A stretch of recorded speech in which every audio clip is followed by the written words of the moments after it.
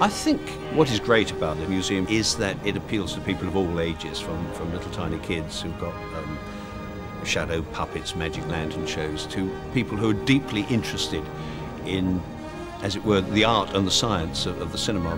There is something here for everybody, and you won't find anything like it anywhere else in the world.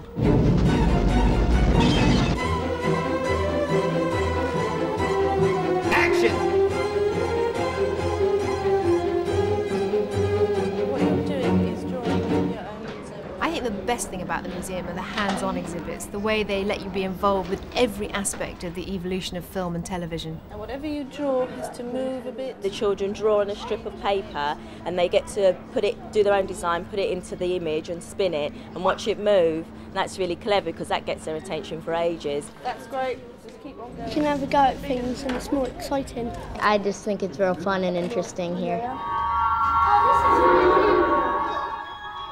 There is an awful lot to see here, so be prepared to spend 2-3 hours here.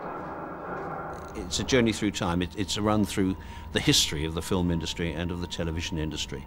And an awful lot has happened in both those industries over the last 100 years. And for your delight and delectation, we have this morning a optical toy, ladies and gentlemen. It's marvellous to be able to see something right from the very beginning of optics, I suppose, back in the 1850s. It's a bit of a time trip, really, and it's fabulous for that reason.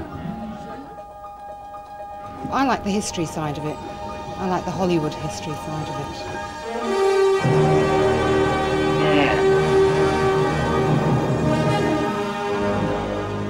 $5,000 last year on perfume. I told her, Gloria, take a bath. Really. Now come on, follow me, girls, and I'll show you how to live like a star. It's very important to know how you can dress. I like all the American accents and the way they dress up. They look like proper characters. We have good Soviet film to educate you, пожалуйста. 1, 2, 3. I really enjoyed coming to the museum today. It was so exciting. I just wish I could be an actor when I grow up. I like being here because I like dancing a lot. Duck. Yes. You go to the hole. It's like a good film in many ways, that you come back and see things that you wouldn't have seen the first time. You can enjoy it again and again.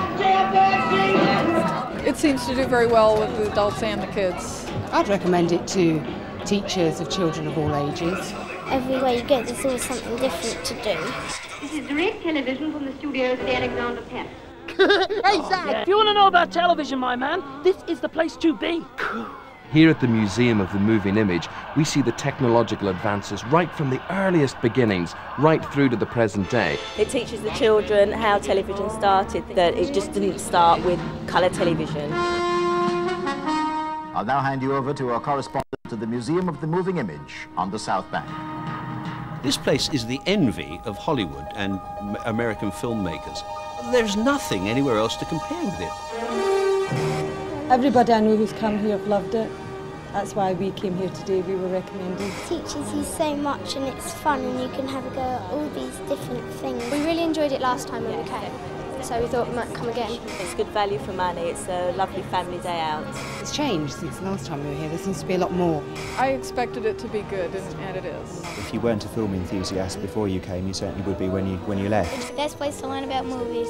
I'll definitely come back.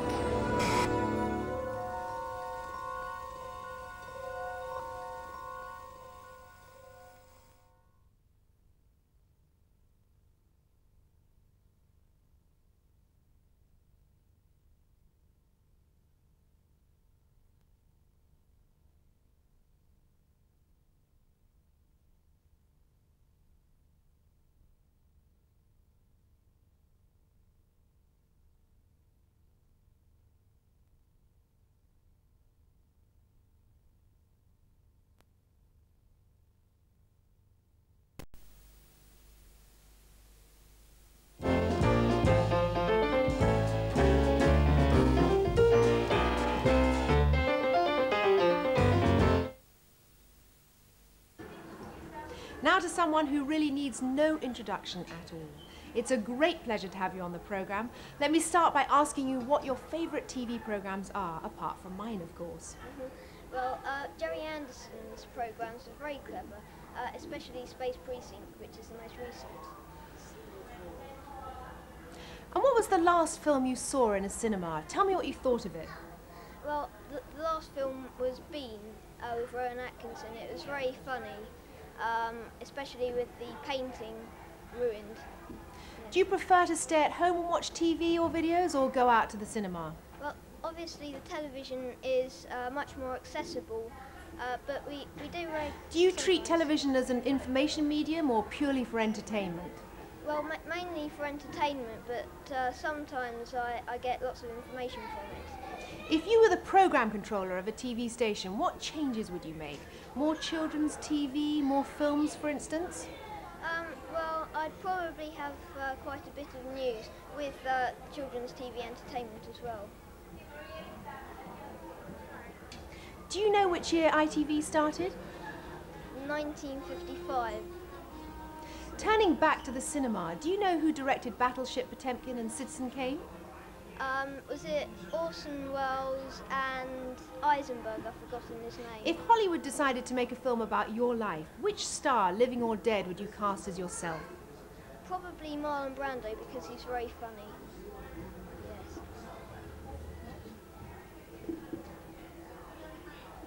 Well, we're almost out of time now, but can I ask you what you thought of the museum? Has it taught you a lot about cinema and TV that you didn't know before? And do you think you'll watch more TV and see more movies now?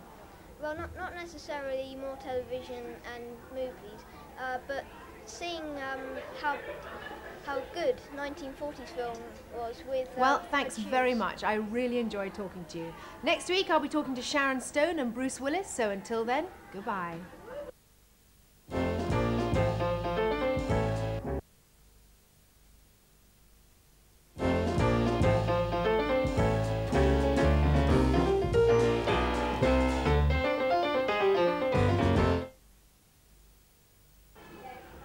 Now to someone who really needs no introduction at all. It's a great pleasure to have you on the programme. Let me start by asking you what your favourite TV programmes are, apart from mine, of course. Well, Jerry Anderson's are very clever, especially Space Precinct, which is the most recent of them. And what was the last film you saw in a cinema? Tell me what you thought of it. The last one was Bean, and it was absolutely hilarious, especially with the picture getting ruined, which is very realistic. Yeah. Do you prefer to stay at home and watch TV or videos, or go out to the cinema? Well, obviously TV is much more accessible, but we do occasionally go out to the cinema. Do you treat television as an information medium or purely for entertainment? Mainly for entertainment, but sometimes I get some information from it. If you were the programme controller of a TV station, what changes would you make? More children's TV, more films, for instance? Well, probably I'd have quite a bit of news, because that's very informative, but also some entertainment. Do you know which year ITV started? 1955. Turning back to the cinema, do you know who directed Battleship Potemkin and Citizen Kane? Oh, it was Welles and Eisenberg. I can't remember. If Hollywood decided to make a film about your life, which star, living or dead, would you cast as yourself? Probably Marlon Brando, because he's quite funny. Yes.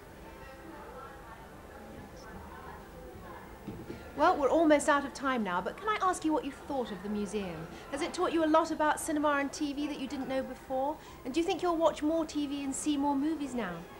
Well, not necessarily more TV, but it's amazing to see how clever 1940s film was with Well, thanks very much. I really enjoyed talking to you. Next week I'll be talking to Sharon Stone and Bruce Willis, so until then, goodbye.